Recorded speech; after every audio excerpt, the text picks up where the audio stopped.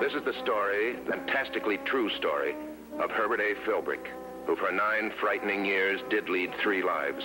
Average citizen, high-level member of the Communist Party, and counter-spy for the Federal Bureau of Investigation. For obvious reasons, the names, dates, and places have been changed, but the story is based on fact. To leave the United States with a legal passport is relatively simple. Enemy agents, however, find difficulty in obtaining legal passports.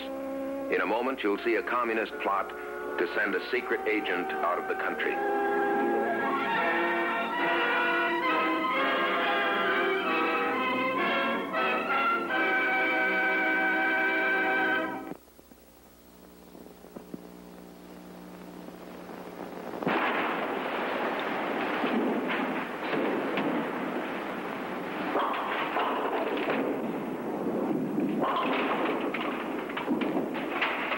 Life can be beautiful. Too bad you don't get to live it more often, Philbrick. You could become a pretty fair bowler.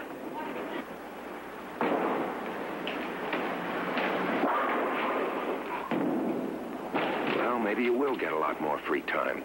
After all, you got this Saturday afternoon off. Or have you? To look at, a healthy, hearty, happy salesman.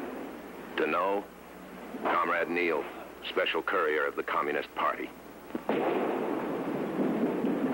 Yeah, at this rate, you've become a pretty fair bowler, all right. In about 50 years.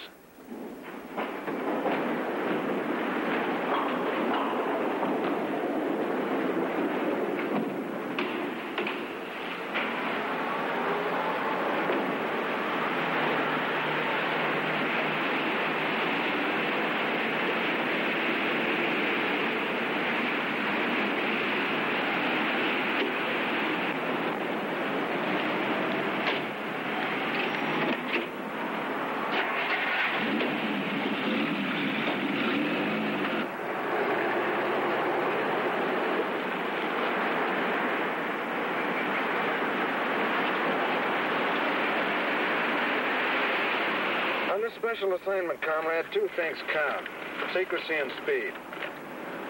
It's essential, comrade, that a certain member of the party, an important member, leave the country as soon as possible. Where he's going, of course, is none of our concern. But that he gets there is, huh? Yeah. He is an American citizen, and ordinarily getting a passport would be just routine. But? But he's a lot more than just an American citizen. He's a walking file of top-secret American information, codes, charts, plans, all up here, memorized. So the United States isn't about to give him a passport. So we have a slight job ahead of us, huh? Stowaway? No, that's crude and uncomfortable, and what's more important, it hardly ever works. The comrade we're speaking of already assumed a new identity. A different name, a different enough appearance. Most of the details have already been attended to. Now it's just a matter of a few specific items. His transportation ticket has to be picked up. My job. His passport, your job. Where do I get a passport? Your contact is a passport forger. Oh, turn right on 3rd Street, comrade. You know, there are very few good passport forgers left in this area. They don't come out in the light. Where do I figure in? Go into the dark after them. Turn here and park just around the corner.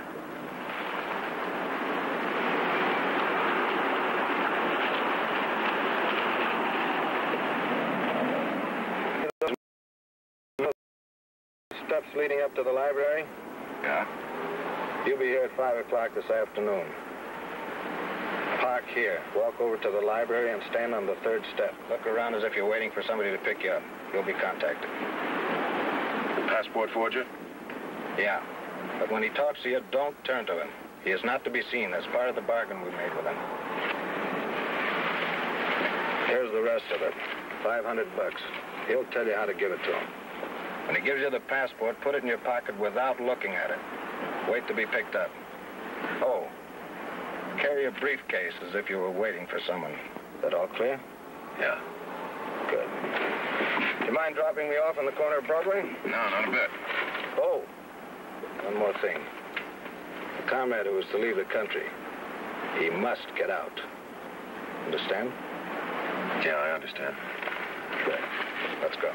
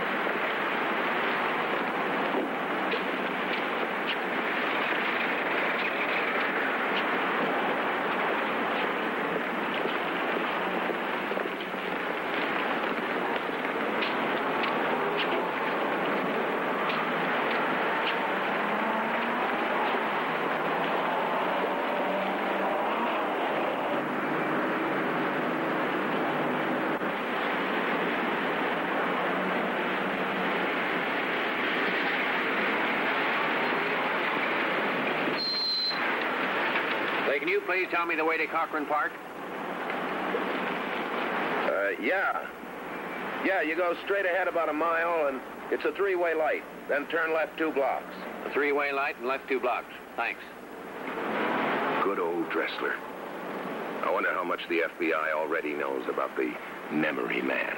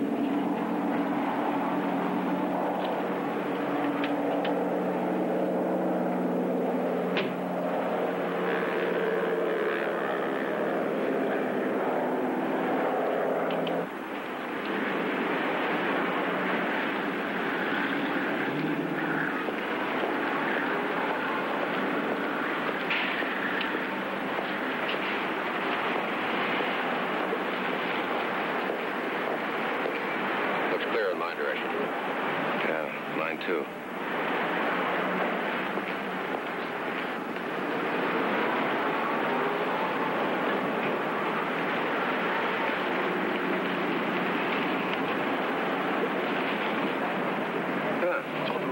Nice day, huh? Yeah, it is. You went on this Operation Export, Herb, getting a top comrade out of the country? Yeah. As of a few minutes ago. Supposed to pick up the phony passport at 5 this afternoon.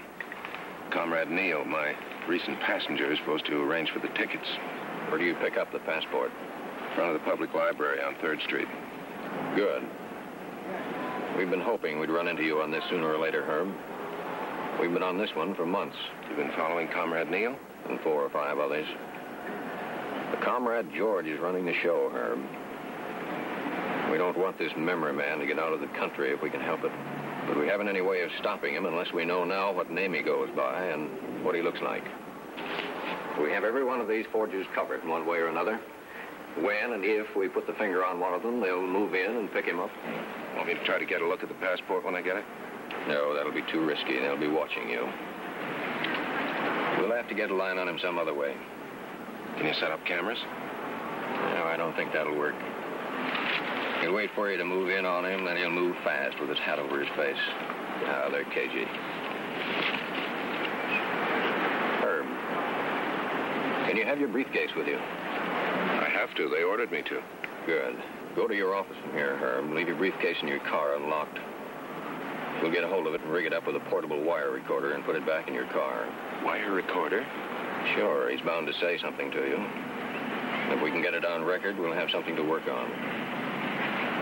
You want to try it? It can be awkward if you get caught. How do I start the wire recorder? We'll set it to start itself, automatically, at 5. And Herb, sorry to spoil your Saturday afternoon. Don't mention it. I don't get to the park very often anymore. Fresh air's good for me.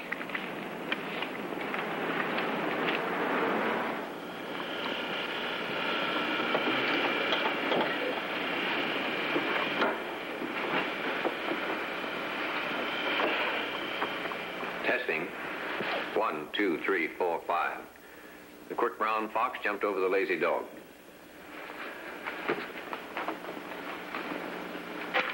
Testing. 1, 2, 3, 4, 5.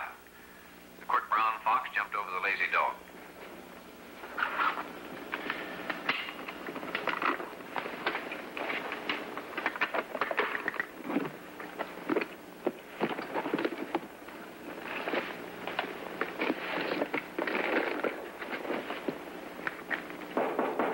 Come in.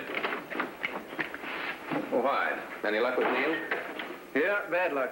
I lost him. Philbrick said Neil is supposed to pick up transportation tickets. Well, he could have gotten them. I didn't catch up with him for an hour after I left you.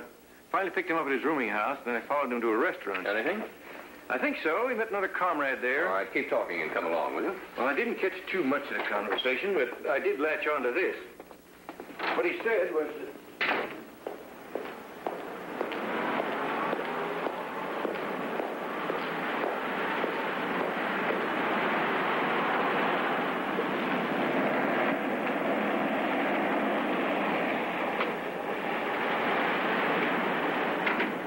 Quit staring, Philbrick. It's not dynamite. Unless the comrades decide to take a look inside.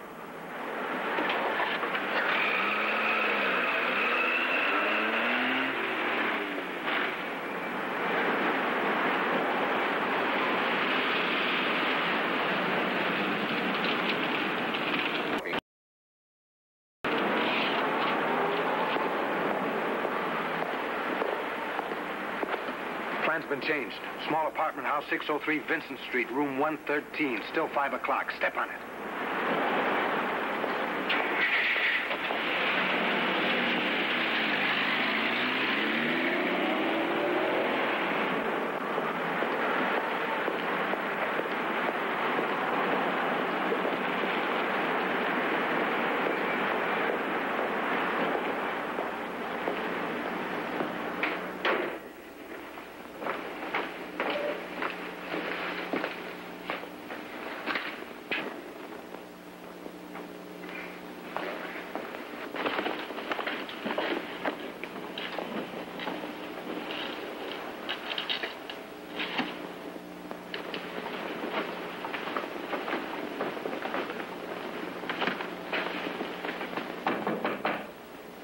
It's open. Come in.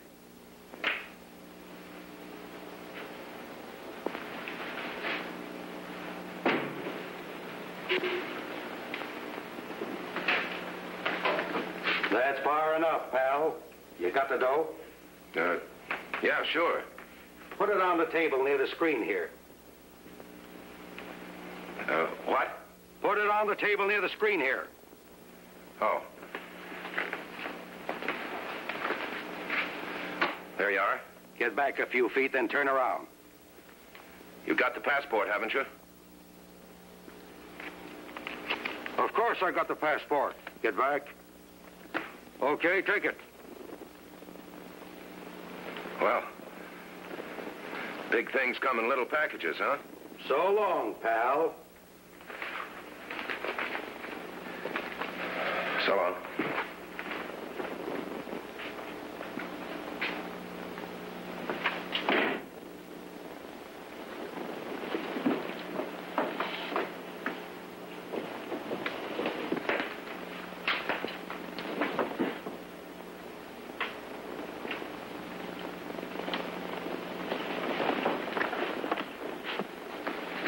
You got it?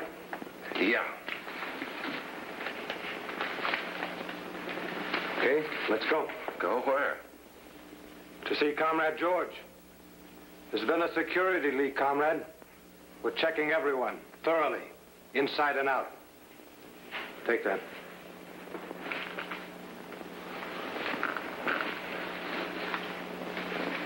Let's go.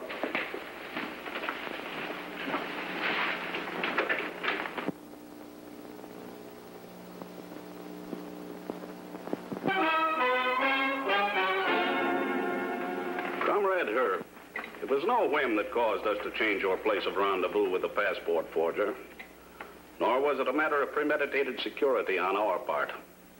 No, it was something far different and far more demanding and far more concrete. I'll be specific, Comrade Herb. An hour before your scheduled rendezvous in front of the library, we checked the area thoroughly. It was covered, Comrade. Watched. By what we must assume to be FBI men. Comrade, where did you go after you left me? For a walk? Where? In the park? Alone? Alone? You sure? Positive? Did you talk with anyone? No. Oh, yes. Who? A man with a newspaper. I made some remark about its being a nice day.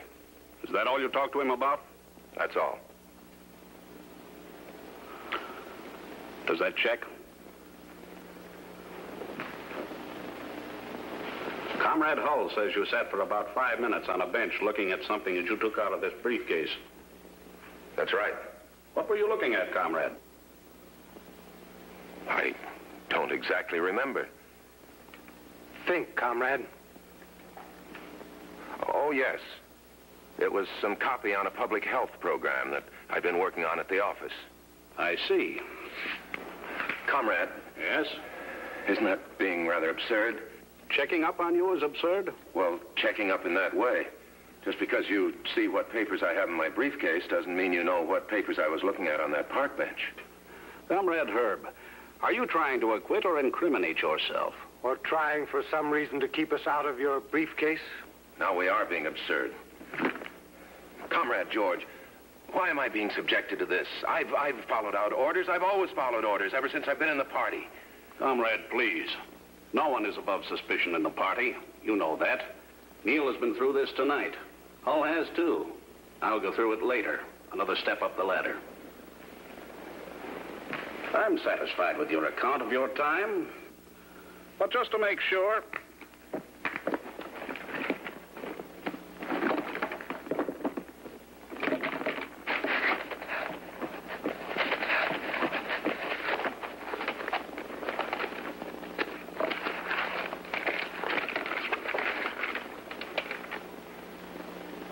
The copy on the public health program, comrade.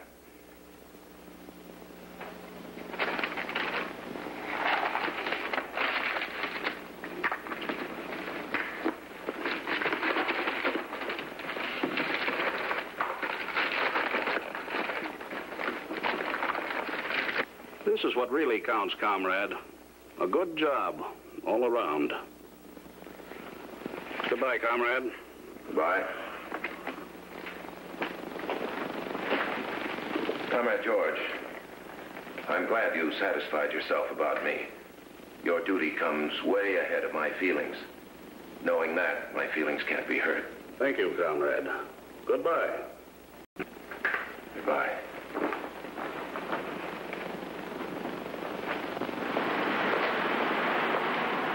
I wonder what happened. Why wasn't the wire recorder in the briefcase? And more important, what can the FBI do now about Operation Export? The outbound party member has already got his passport and his transportation tickets. You'd better, as they say, Philbrick, get in touch.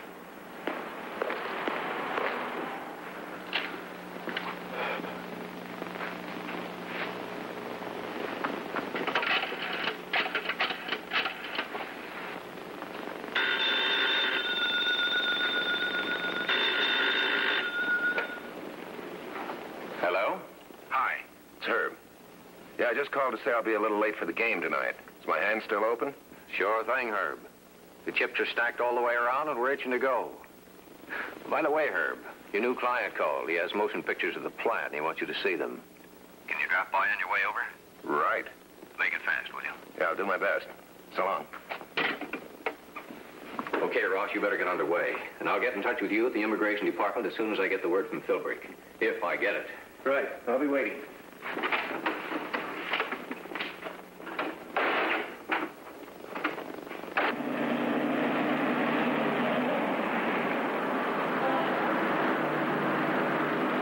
So far, so good. But don't push your luck, Philbrick.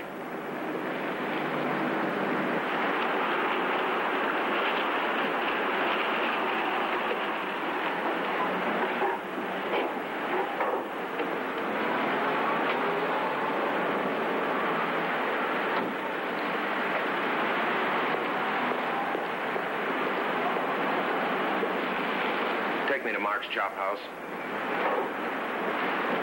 Still 2 blocks from Mark's Chop House to the place I'm going to meet Dressler. But it's best to play it cozy.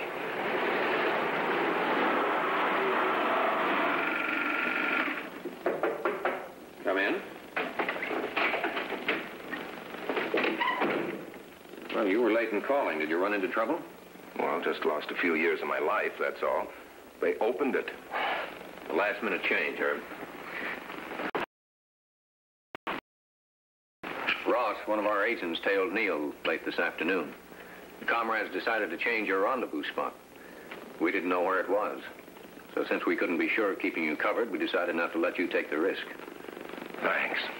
Did you get the passport for them? Yeah, I picked it up at a small apartment house at 630 Vincent. Couldn't get a look at the forger, though. Did you hear him? His voice? Did he talk much? Sure. I tried to draw him out. I thought I had the recorder with me. Thank goodness. We may still have a chance. We're pretty sure that the communists are using one of 4 known passport forgers. We've been onto them for months. On this reel, we have pictured each of the forgers in sound. Now, I figured on picking out the right one by voice, which you were going to record for us. Yeah, but that's out now, huh? Well, not exactly. You heard the voice, Herb. Maybe you can pick out the right one for us. You mean now I'm the memory man? Yeah. I'd like for you to face away from the screen, Herb, and pay very little attention. Pay no attention to what they're saying, to the actual words. It's liable to throw you. And if I can identify one of these voices? Well, we're working closely with the immigration officials. We have every one of these forgers covered in one way or another. When and if we put the finger on one of them, they'll move in and pick him up, and whatever paraphernalia he has around, a negative, a bad first copy of the passport, or whatever. Let's go. These pictures, of course, were taken when and where we could get them. The sound will be rough. I guess you're right. You only get what you pay for. Still, that's an awful lot for rent. Too much. I'm not sure. I'll play it again. No, never mind. That can't be it. Number 2. But look, pal, going to that joint for a weekend ain't my idea, Lance. Sure. That's what I said. Play it smart, pal. That's it. That's the only way it pays off. Yeah. Uh-huh. That's it. That's the one.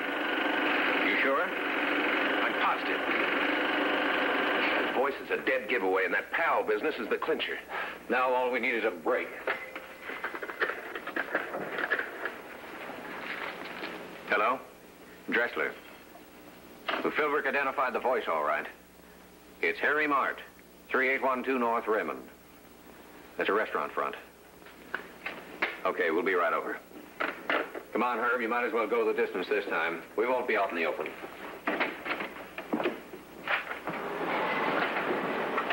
In here, Dressler.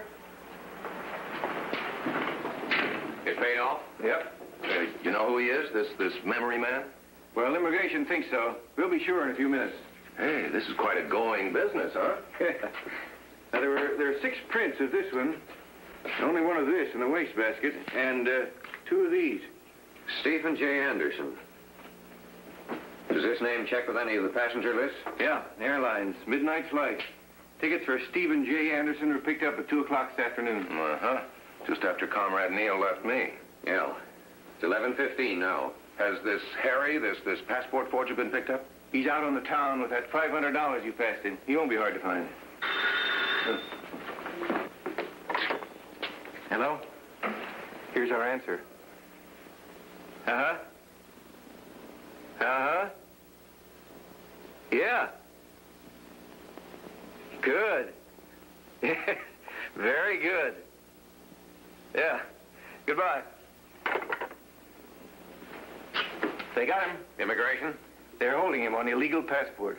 Well, are they sure it's the party man we want? It could be some other phony passport client of this Harry's. Well, they'll be positive after they fingerprint him when he's booked. They're pretty sure now. Immigration says when they first addressed him, they called him Comrade. His head spun around so fast it nearly came off. Well, I guess that's it, Herb. Thanks for your help. Don't mention it.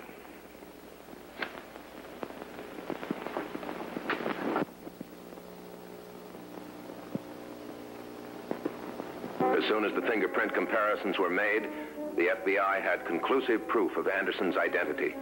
And facing an illegal passport charge, he was removed as a threat to the nation's security. Next week, another story from the files of a man who spent 9 fantastic years as a counter-spy for the Federal Bureau of Investigation.